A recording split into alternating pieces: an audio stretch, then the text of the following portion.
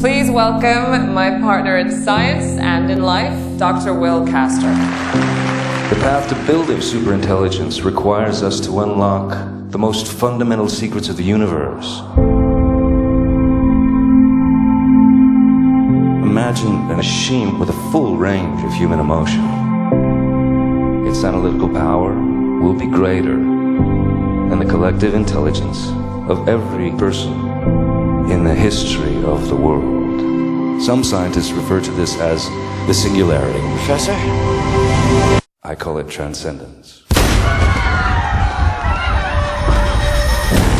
A series of attacks conducted by a radical anti-tech group known as Rift.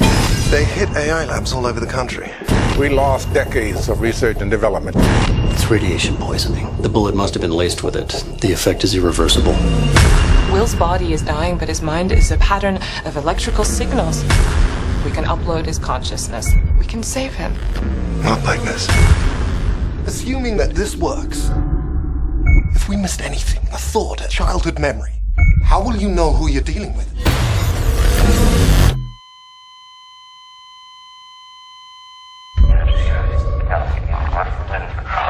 Evelyn, Oh my God. I can't feel anything.